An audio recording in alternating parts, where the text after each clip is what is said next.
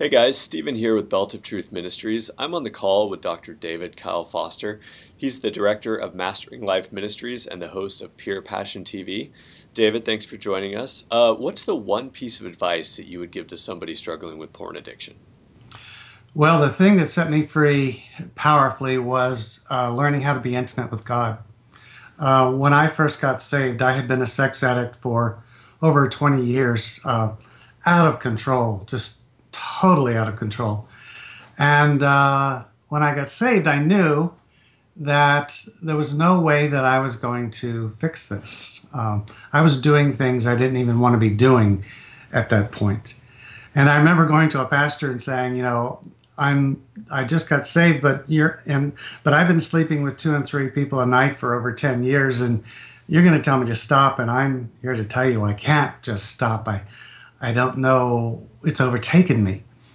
And he said, well, it's kind of good that you realize that you can't do it. Let's let Jesus do it for you. And I'd just gotten saved. Nobody told me what God couldn't do yet. And so I just believed, okay, if God will do that, that'd be great. So I went with it, and I prayed for God to set me free from the power that I was under. Let's put it that way. I was out of control.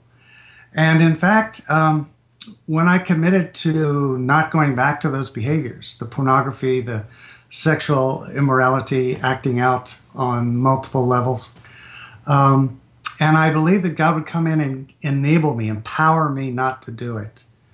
It happened. It happened. Now, the temptations weren't taken away at all. Wish that had happened. But the power to coerce me to act against my will was removed by God Himself. And I knew right then and there that God had to be my partner in this because He had the power that I did not have. I was filled with what the Bible calls idolatry. I was just fixing on these images as some sort of hope for being completed or covering up the pain of my life. And I knew that God had to teach me a new way to deal with the issues behind my idolatry. And so I knelt before my bed every night and I prayed to the Lord and I said, Lord, I can't drive down Hollywood Boulevard without stopping at the porn store. That was my first prayer. And He said to me, don't drive down Hollywood Boulevard.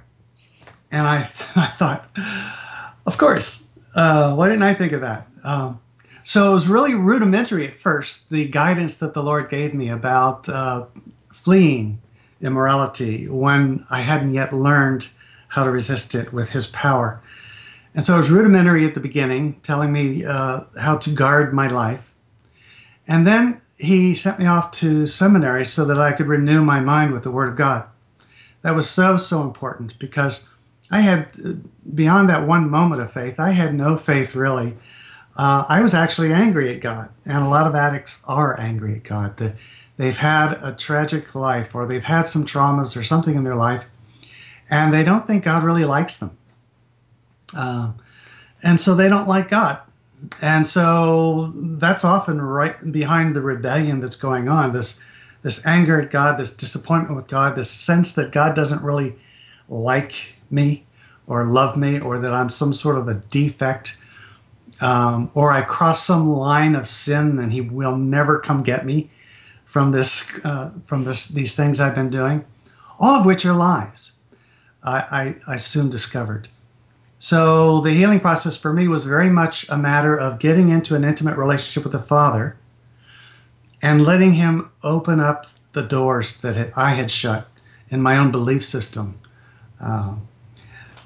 Discovering God as He really is, as opposed to who I thought He was. Let me give you an example of that. I was committing a sin one night, masturbation, and the Lord spoke to me right in the middle, and it kind of shocked me because I thought God went out of the room when you did stuff like that. But He spoke to me and He said, David, if you'll turn to me right now, I'll love you and embrace you and forgive you. And I thought, no, that can't be God. And I continued on. The second I was finished, the Lord spoke to me again with the same open, loving, grace-filled words. David, if you turn to me right now, I will love you and I will forgive you and I will embrace you. And I thought, wow, Lord, I just told you to get lost. I just chose my pitiful little pleasure over the God of the universe. And you're standing there with the same love as before, as though I hadn't done that. And I said to myself, God, if that's what you're really like, I want to follow you. And in that moment of grace, this application of grace, I went from following God because I was supposed to following him because I wanted to, because he was so much more beautiful than the pitiful pleasures I had been choosing. And I saw God from a whole different perspective, as someone who was for me at every angle. And so I would pursue him every night. I would sing love songs to him. I would lay out my question of the night for him. Most of the time I got no answers, I got to be honest. But when I did get answers, it was when I was ready to do what the answer required, such as not driving down Hollywood Boulevard or whatever the answer might be at any given moment. And then the power of God poured out on my behalf. I was singing love songs to the Lord one night, and old vineyard worship music, and I was having a wonderful time. And the Lord interrupted me, and he said, David, do you believe 2 Corinthians 3:18, which essentially says, as we gaze upon the glory of the Lord, we are transformed into his image? And I said, yes, Lord, I believe the Bible is the inerrant, infallible, authoritative word of God. Feeling very proud of myself. And he said, no, you don't. And I thought, okay, I must not, because he knows everything. So how don't I? And he said, well, why don't you worship me again? And this time assume that it's literally happening.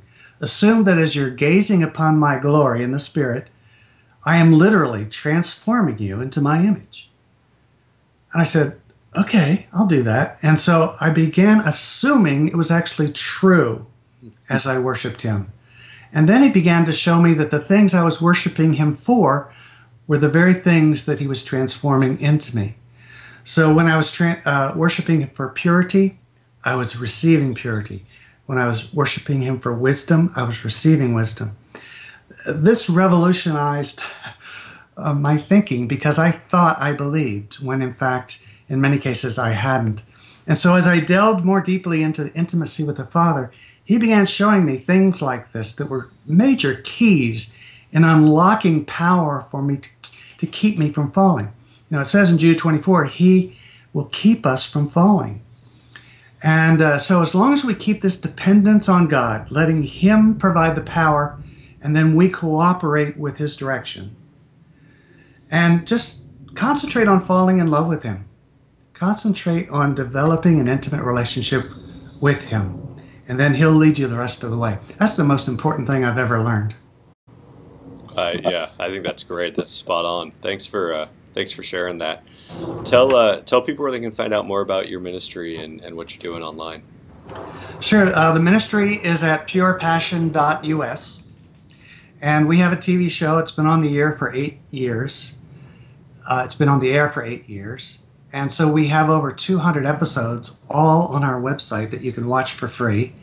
And we have them divided up by topic. So if you want to go to male sex addiction, or you can go to female sex addiction, pornography, or whatever the topic you're interested in, and you can watch testimonies of dozens and dozens and dozens of people who have been set free from an addiction to pornography, and experts such as Dr. Stephen Arterburn and Jonathan Doherty and others who we have interviewed for the show. So that's the great resource that we have. I've also written 2 books. The first one is Sexual Healing. It's been out a long time now, but it's like the book of my life. And it covers all the major areas of sexual brokenness. And it shows how they are similar in how they're caused, and therefore how they're similar in how God sets us free from them. And then this last year, I published my autobiography, and it tells the story of me becoming a major sex addict, and being out in Hollywood as an actor, and a lot of very interesting things happened to me. And then I got saved, and the second half of the book talks about all the most important things God has ever shown me in my life. It's called Love Hunger, and it's online anywhere books are sold as well. Great. Well, we'll be sure to link to those in the show notes. And yeah, thanks again for your time. Really appreciate all you're doing, and good luck with your ministry. Thanks again, David. Thank you very much. Okay, see ya.